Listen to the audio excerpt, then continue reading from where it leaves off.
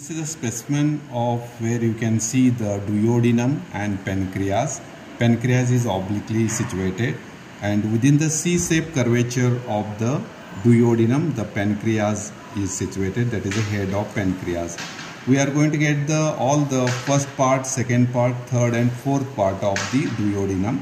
And here we get the parts of the pancreas, and this is a double gland which is having the head, neck, body and tail. And these are the four parts of the pancreas and four parts of the duodenum. That is, the duodenum is a part of the small intestine, and that is we can see here.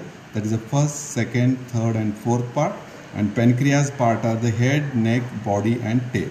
These are the parts of the duodenum and pancreas. This is a specimen where you can see the pancreas, and this is a duodenum. Here in the pancreas, it is a painted where to identify the structure of the pancreas. Here you can see the head of pancreas, neck of pancreas, body of pancreas, tail of pancreas. These all are the four parts of the pancreas.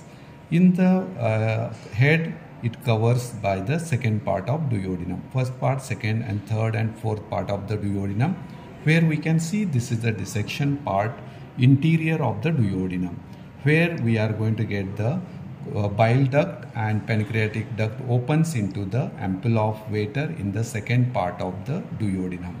This is a specimen and interior of the duodenum you can see here.